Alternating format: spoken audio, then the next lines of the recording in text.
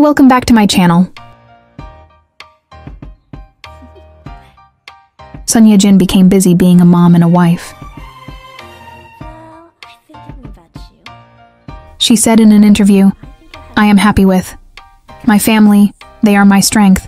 So I wanted to be the best mother now." Meanwhile, we have a good news. Sun Ye-jin and Chang Wook is in talks to do a new drama. It's said to be a remake of the 2003 South Korean film Untold Scandal starring Bae, Young-joon, Jeon Do-yeon, and Lee Mi-suk among others. Sun Ye-jin agency said that she received the offer to be a cast, and she is reviewing it now. Sun Ye-jin became popular in Crash, Landing on You, The Classic and My Wife, got married while Chang Wook last. Drama is the 2024 Revolver.